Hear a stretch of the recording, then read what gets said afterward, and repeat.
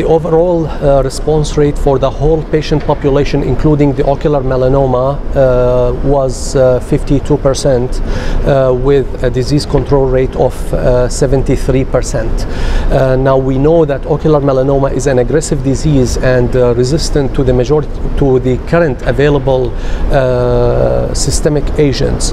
So the overall response rate was actually even higher in patients with cutaneous and non-ocular melanoma.